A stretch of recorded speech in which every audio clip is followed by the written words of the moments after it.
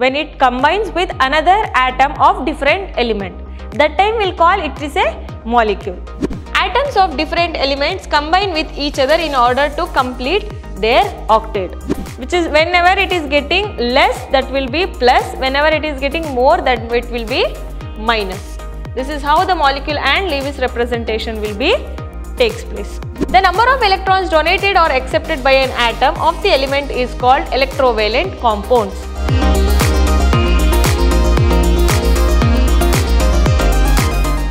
Hello everyone, this is Harshita Bhavasar from Vidhyaashram, PU College, Temple of Excellence. Today we are starting up a new chapter, that is chemical bonding and molecular structure. We'll see first the exam corner. In this chapter, the requirement of teaching hours is 10 hours. In the question paper pattern, you know there are 5 sections. For this chapter, 2 mark 1 question and 3 mark 3 questions will be allotted in the question number 20, 21 and 22. Okay, overall the marks weightage is 11 marks will be allotted for this chapter. Today's session we will discuss the introduction part, causal Lewis approach, types of chemical bonds. In that, ionic and covalent bond will be discussed. Okay, first we will see the introduction part. Atoms of elements except those of noble gases do not have an independent existence. Atoms combine together and exist is a stable molecule. A group of atoms existing together as a single species and having characteristic properties is called molecule. The attractive force which holds various constituents together in a molecule is called chemical bond. To know the cause of combination of the atoms to form molecules, different theories have been put forward is indicated below. What they are telling means, atoms of all elements do not have any independent existence. Means in an element, all the atoms will be completely having the same feature or same nature with respect to physical or chemical. When it will be getting different, when it combines with another atom of different element, that time we'll call it is a molecule. So how one molecule with another molecule will get bonded or will get combined? Through a bond, we'll call it as chemical bond.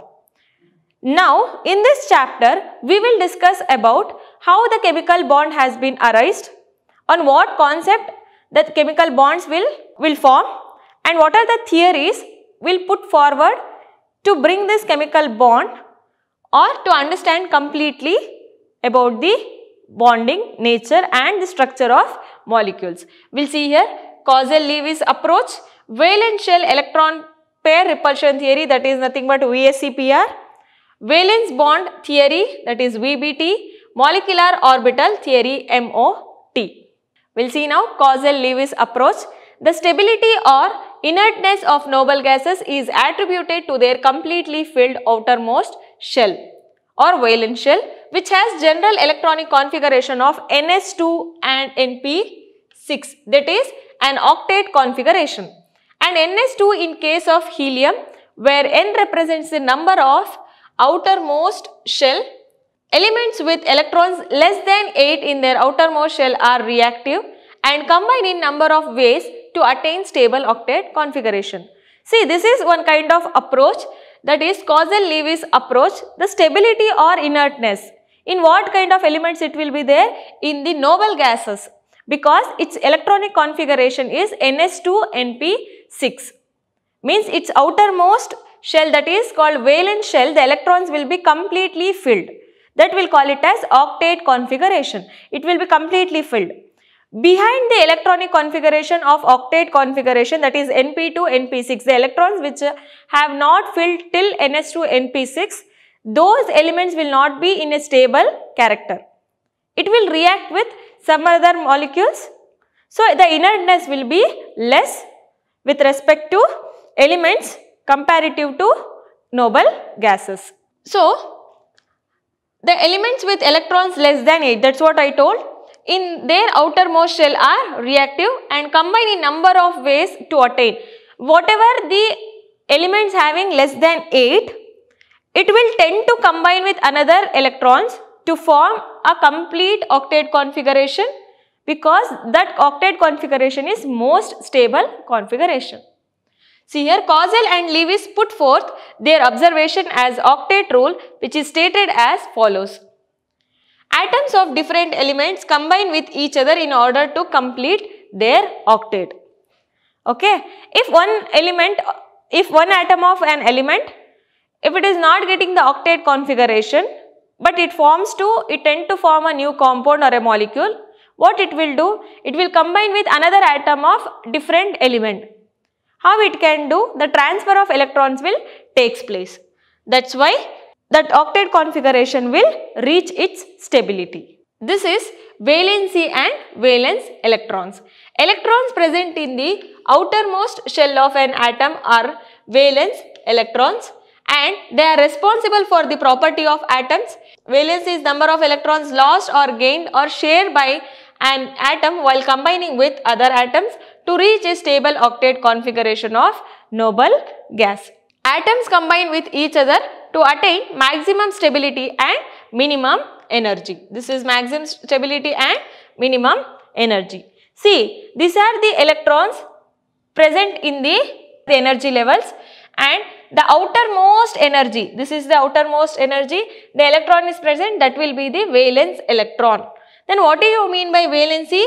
The valency is the number in which the electrons will be gained or lost or shared between the atoms to reach the octet configuration. Okay. Why they will combine with one another? Because to gain stability with minimum energy. That is the reason why the electrons will tend to move with another electrons. According to the modern concept, valency is termed as the number of chemical bonds formed by an atom in a molecule. Now, after so many years, they told, like in the modern concept, how many bonds are present in the molecule, that many bonds will be considered as valency. Next, we will see the Lewis symbols. The valence electrons present in the outermost shell of an atom of an element are indicated as dots around the symbol of element. Lewis symbols are useful in determining the group valency of elements. Group valency is given by the number of valence electrons or 8 minus number of valence electrons. This is important. Group valency is given by the number of valence electrons or 8 minus number of valence electrons. The Lewis symbols of the elements of the second period and their valencies are indicated below. See here what they are telling. In the Lewis symbols, this is symbol of element. This is dot. Why? What is the dot? Means it is a valency of this element which will be indicated by one dot. Okay. Lithium is having one valency, beryllium 2, boron 3, carbon 4. Okay. It will be equal to number of valence electrons. See here, nitrogen, oxygen, fluorine, neon. 8 minus number of valence electrons. Okay. 1, 2, 3, 4, 5. 8 minus 5 means 3. 8 minus 1, 2, 3, 4, 5, 6. 8 minus 6 means 2. 8 minus 7 means 1. 8 minus 8 means 0. That is what this line will indicate. Valency is the number given by the number of valence electrons here, or 8 minus number of valence electrons will be called as the valency. That is what the Lewis symbols will show. Okay. This is the second period elements present in the periodic table. According to Causal-Lewis approach, atoms of different elements combine with each other in different based on their nature and form different types of chemical bonds. Based on its nature, based on its different types, the different types of chemical bonds will form, that is ionic bond or electrovalent bond, covalent bond, coordinate bond and hydrogen bond. These are the 4 kinds of bond will be seen in the molecules. First we will see ionic bond in a causal concept. The electrostatic force of attraction which holds two oppositely charged ions formed by the complete transfer of one or more electrons from an electropositive atom to an electronegative atom. To an electronegative atom is known as ionic bond. The number of electrons donated or accepted by an atom of the element is called electrovalent compounds. Thus formed are called ionic compounds or electrovalent compounds. Example, sodium chloride, potassium chloride, magnesium chloride and potassium bromide and so many other compounds also there. See, to understand the electrostatic force of attraction which holds two oppositely charged. This is electrostatic force of attraction will be there between two charges. This is plus and minus, means it is formed cation and anion. How it will form cation and anion? See here, this is sodium, it is having one valency, this is chlorine. The outermost valence electrons are 7. See here electronic configuration 2, 8, 1, that is its atomic number is 11. This is 17. They have written the electronic configuration. The valence electron is 1, here 7. To reach the octet configuration, it has to get donated by sodium to chlorine because it is electropositive element to electronegative element. In the periodic table, the S block elements are more electropositive and the P block elements are more electronegative. We know that. That's why it is moving from electropositive to electronegative element. So, after reaching that, this is sodium will form sodium cation because it has lost one electron. It has been gained one electron by chlorine. It will form cation. It will form anion. Okay. That is how it is also filled with octet configuration. This is also filled with octet configuration. Between these two, one bond will form. That bond will be called as ionic bond. Due to the number of electrons donated or accepted by an atom, this compound will call it as electrovalent compounds and the bond will call it as electrovalent bond. Ionic compound will be called as electrovalent compounds also. Okay, these are the example. Next, lattice enthalpy. Lattice enthalpy is the energy released when 1 mole of solid electrovalent compound is formed from requisite number of corresponding ions in the gaseous state. It is the energy change for the reaction. These are the two compounds which gives to the solid. The lattice enthalpy will be released. See here, this is cation and this is anion.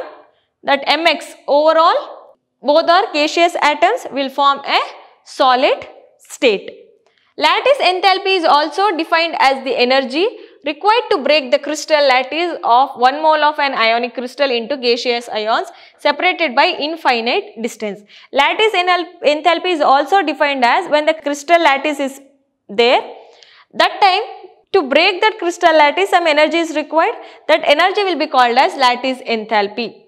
Lattice enthalpy is a measure of stability and ease of formation of an ionic compound. Due to the lattice enthalpy or lattice energy only, the formation of ionic compound will be easier. That is how the lattice enthalpy will be seen. Greater the lattice energy, more the stability of the ionic compound. When the lattice energy is more, that time stability of the ionic compound will be more. Next, properties of ionic compounds. Ionic compounds are crystalline solids. They have high melting and boiling point. Ionic compounds are good conductors of electricity in solution or molten state. Oppositely charged ions are held together strongly in their crystal lattice. Polar solvents reduce the force of attraction between the oppositely charged ions due to their high dielectric constants and high enthalpy of hydration. In solutions or molten state, ions are relatively free and are attracted by the oppositely charged electron. This results in the conducting property. Usually, ionic compounds are crystalline solids. Yes, we know that. It is very hard and they are having so much high melting point and high boiling point. They can conduct electricity in their solution and molten state. These are the major properties of ionic compounds. And the oppositely charges only, due to oppositely charged only, they will held together very tightly in the lattice. And polar solvents, if you use the polar solvents, it will reduce the force of attraction between the oppositely charges because the hydration energy is more in that. And in the solution or molten state, ions are relatively free. That's why that conducting property will be more. Okay. These are the properties of ionic compounds. Next, factors favoring the formation of an ionic or electrovalent bond. See, for the formation of electrovalent or ionic bonds, so many factors are favoring. What are those factors and how they are favoring? We will see now. Donor atom must be highly electropositive, that is, must have low ionization enthalpy so that the cation is formed easily. Donor atom means, see, in the NaCl, that sodium chloride, sodium is a electropositive element. It should be more electropositive because it should donate easily, and moreover it should have the low ionization enthalpy. Ionization enthalpy means to break some molecule, that to get ionized, that enthalpy is used. If the molecule is having low ionization enthalpy, it can break easily. So it can lose its electron easily, by that it can form cation very much fastly. So that's why the donor atom must be highly electropositive. Acceptor atom must have large negative electron gain enthalpy, that the anion is formed easily. Okay, that acceptor atom should have high negative charge to accept the electron whichever getting from the electropositive. Okay, that will call it as electron gain enthalpy, and anion will formed very fastly and easily. Difference in the electronegativity between the two atoms must be large. See, if the two atoms or molecules whatever present in a electropositive and electronegative element, the electronegativity of two elements should be, difference of electronegativity should be large. If not, the highly positive electron will not form and highly electronegativity also will not form in between them. Okay. Lattice enthalpy of the compound formed should be large. Larger cation, smaller anion favors ionic bond formation. That is Fejan's rule. Larger the cation, smaller the anion. Larger the cation, why? It can donate easily the electrons. Smaller the anion means it can accept easily the electrons. So this both concept will favors the rule called Fejan's rule, that is valence bond theory. Okay. Next we will see the covalent bond, that is Lewis-Langmuir concept. The bond formed by mutual sharing of one or more electron pairs between the participating atoms is called covalent bond. The compounds thus formed are called covalent compounds. A covalent bond is represented by writing a thick line between the two atoms. Example, sharing of one electron pair leads to the formation of single bond.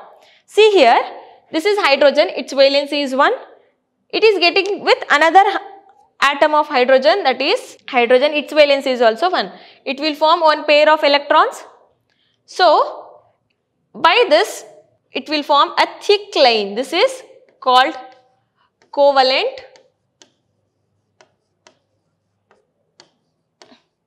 bond. Means this bond will belongs to this hydrogen also, this hydrogen also. Okay, one bond will be equivalent of 2 electrons, that is one pair of electron. See here, same thing, fluorine having 7 electrons, this is also 7 electrons, which is one having, that will be bond up, lone pair of electrons. This is called lone pair of electrons, this is called bond pair of electrons, because this bond pair of electrons is involved in making of bond, which is not involved in making of bond will be called as lone pair. Okay. And this is hydrogen chloride molecule. This we have seen in a homoatomic, means same type of molecules. See, this is heteroatomic because different kinds of atoms are present. This is hydrogen, this is chlorine. Now, one from hydrogen, one from chlorine will form this HCl bond. Okay, sharing of 2 electron pair leads to the formation of double bonds. If it is 2 pairs are there, double bond, 3 pairs are there, triple bond. Only 1 pair is there, then it is single bond. See here, oxygen, 2 electron pairs are there, that's why double bond. In nitrogen, 3 electron pairs are there, that's why triple bond. The number of electron pairs shared between 2 atoms is called covalency. Here, if they ask in nitrogen, N2 molecule, how many covalency is there? What is the covalency of N2 molecule means 3, because number of bonds between the molecule is 3. Here, the covalency of oxygen is 2. That is how the covalency will be indicated. Next, the properties of covalent compounds. Covalent compounds exist as liquids, solids and gases. It is not like ionic. Ionic will be only in solid state, but in covalent, it will be all the 3 states. They are non-conductors of electricity. They are insoluble in water but are soluble in non-polar solvents. Okay, they cannot conduct electricity and insoluble in water, soluble in non-polar solvents. Reactions of covalent compounds are slow. These are the properties of covalent compounds. Next one, factors favoring covalent bond. Combining atoms should possess high ionization energy. What are the elements are getting to combine? That atom should have high ionization energy. Combining atom should have comparable electron gain enthalpy. It should, both the atoms which are getting to combine, it should have high ionization energy to leave the electrons. It should have the electron gain enthalpy also, because it should accept the electrons also. They should have comparable electronegativities also. Atom should possess 4, 5, 6 or 7 electrons in their valence shell. Okay, it should have the 4 to 7 electrons in the valence shell. High nuclear charge and small internuclear distance favor the formation of covalent bond. High nuclear charge and small internuclear distance. If 2 atoms having the internuclear distance very small, it can bond very easily a covalent bond. In all the examples given above, each one of the combining atom acquires octet configuration by commonly sharing one or more pairs of electrons. Okay, whatever we have seen, that electrons or molecules, one of the molecule will get completely octet configuration by sharing of electrons. Okay. Next, Lewis structures for simple molecules and ions. This is how the Lewis dot structures will be written. First, count the total number of valence electrons of the atoms present. If the species is an anion, add number of valence electrons. How many the number of unit negative charges are there? If the species is cation, subtract the number of valence electrons from the number of units of positive charge. This gives the total number of electrons to be distributed. If H plus means that electron should be added, Cl minus means one electron should be gained. Okay. Select the least electronegative atom as the central atom. Write the skeletal structure of it. Place one shared pair of electron between every 2 atoms to represent a single bond. Remaining pairs of electrons are used either in a multiple bond formation or as a lone pair of electrons. While distributing the electron pairs, it is ensured that each atom completes its octet. Means they are telling like this is one dot, okay. This is also its electronic configuration or valence electrons. This will bond or it will be in a lone pair of electrons. Okay, this will form H plus, this is H minus, Cl minus. The 2 atoms should have the different electronegativities. That is how the bond formation will takes place, by losing or gaining of electrons. See, this is H2 molecule. How the bond formation takes place? This is O2 molecule, double bond. O3, this is one side double bond, one side single bond. Here cation is formed. This is NF3, see NF3. CO3 2 minus, how they have written? C, O and 3 2 minus. For 2 minus what they have done? 1, 2, 3, 4, right? This is the central atom. That's why 2 minus 2 electrons have been added for the central metal atom. By that their bond has been fixed. N plus, right? HNO3, that is N plus 1, 2, 3, 4. 1 is not there, one more electron, that's why it is plus. Which is whenever it is getting less, that will be plus. Whenever it is getting more, that it will be minus. This is how the molecule and Lewis representation will be takes place. Next, bond parameters. Covalent bonds are characterized by the following parameters, that is bond length, bond angle, bond enthalpy and bond order. Okay. First we will see the bond length. The equilibrium distance between the centers of nuclear of the two bonded atoms in a molecule is termed as bond length. See, this is one molecule, this is one molecule, here one nucleus will be there, here one nuclei will be present. Between these two divided by or two bond distance, okay, this is called bond length. Bond length is expressed in angstrom unit or picometer. Angstrom will be 10 to the power of minus 10, picometer is 10 to the power of minus 12. This is overall bond length. Next, factors influencing the bond length. Bond length increases with increase in the size. Okay. If the size is small, it will be bond length will be small. If the size is big, the bond distance will be big. That's how it get increases. Bond length decreases with increase in bond multiplicity, means number of bonds. If single bond will be length, double bond will be little bit short, triple bond more shortest. That's why. Bond length varies with the percentage of S character. Percentage of S character in hybrid orbitals. Bond length decreases with increase in the percentage of S character. Yes, how it will vary is by the decrease of increase in the S character, the bond length will decrease. See here sp3 25%, sp2 33%, sp 50%. Okay. That is how the length will be decreased. Next is bond angle. The angle between the lines representing the orbitals containing bonding electrons is called as bond angle. Bond angle expressed in degrees, minutes or seconds. Bond angle determines the shape of the molecule. Presence of lone pair of electron distorts the regular geometry of the molecule. See, this is overall CH4. The two bonds will be, in between the two bonds some angle is there, no, that is bond angle. It will be degree or minus or seconds. If it is 1 dash minus 2 dash means that is seconds. The lone pair of electrons means, see, you can write NH3. Okay, 1, 2, 3. Remaining 2 will be like this. Lone pair of electrons will be written like this. The lone pair of electrons will pull towards the up. So, this distorts its shape. Naturally, bond angle determines the shape of the molecule. When the lone pair of electrons are present in the molecule, it will distort or it will disturb the shape of the molecule. Next is bond enthalpy or bond energy.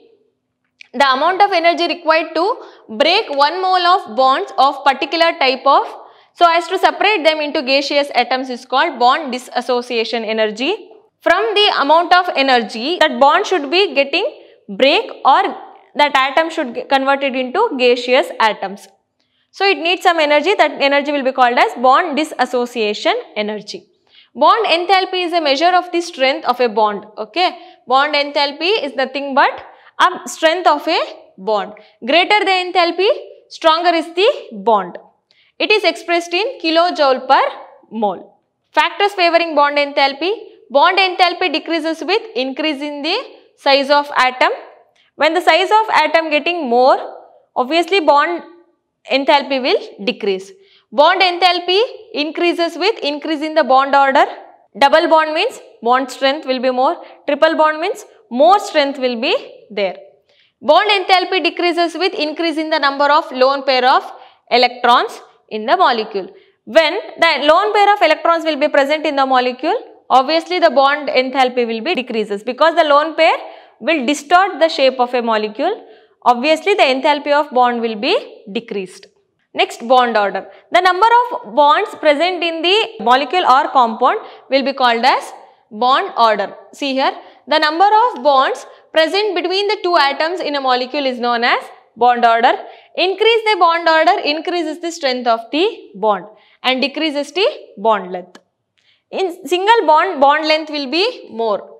Double bond, little bit short. Triple bond, like this it will be there. Obviously, strength will be more. In this, isoelectronic species have same bond order. Okay, how means? See here F2, O2, 2 minus will be 18 electrons and the bond order of both species is 1. N2, CO, NO plus having 14 electrons each and the bond order is 3. Okay, this is how the bond order will be calculated. Next, formal charge on an atom in a molecule. Formal charge on an atom in a molecule is the difference between the number of valence electrons on the atom in a free state and the number of electrons assigned to that atom in a Lewis structure. Okay, assuming that in each shared pair of electrons, the atom has one electron of its own and the lone pair of it belongs to it completely.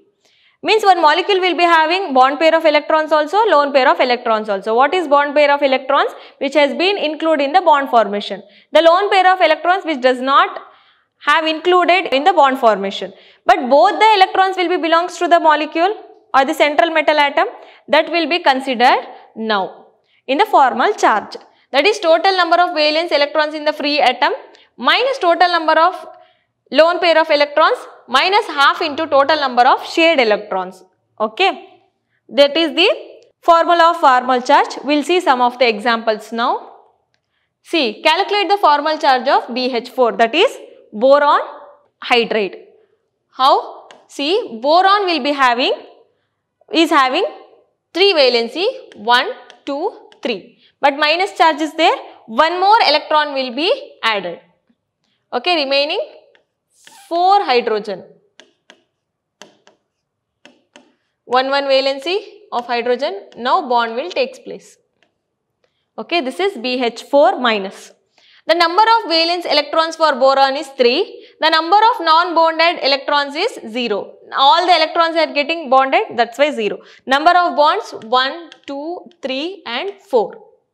Okay, now 3 minus 0 minus half into 8. 8 means 1, 2, 3, 4, 5, 6, 7, 8. Number of electrons getting shared.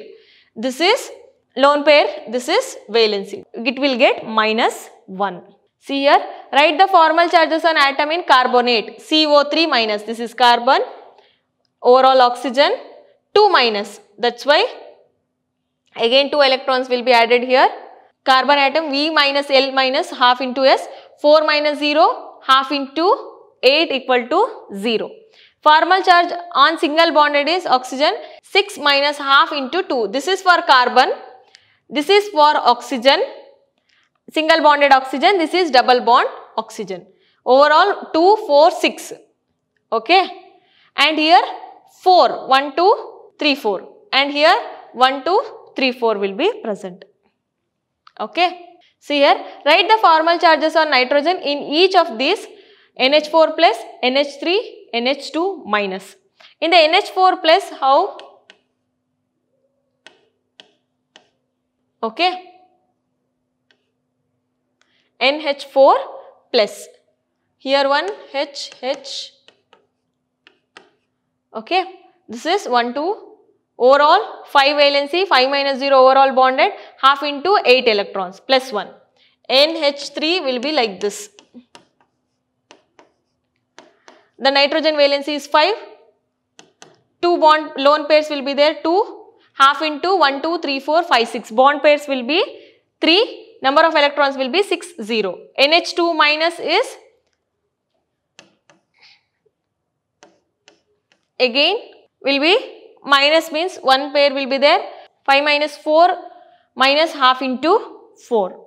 So it will get minus 1. Next, limitations of octet rule. Though most of the molecules follow octet rule, there are some exceptions to the octet rule which exhibit greater stability. Some of the molecules will not exhibit the octet rule, but also it is having more stability. What we will tell usually, which is following the octet rule, it will be more stable. But there are some limitations, there are some exceptions. By not following also it will be more stable. How? What are those elements? Hydrogen molecule. We know hydrogen is having only 1 electron. It will not follow octet rule, but it is also stable. Molecules with incomplete octet of central atoms such as LiCl, BeCl to BF3 boron hydride, that will also form. Molecules with expanded octet of central atom like PCl5, SF6, IF, etc. that will also with expanded octet configuration. Okay, it is also stable. Odd electron molecules such as NO, NO2, that is NO3, it will be having more stability because it is having electron, odd electron. Bonding in such molecules is explained on the basis of molecular orbital theory. Means it is having limitations, yes, but how it can be explained, that is also having some proof. It will be explained in the theory of molecular orbital theory. There you can see how the limitations have been overruled. So that will be seen in the next class. In the next session, resonance structures, polar character of a covalent bond and Fejan's rule will be discussed. So I hope you have understood whatever I have taught today. So thank you.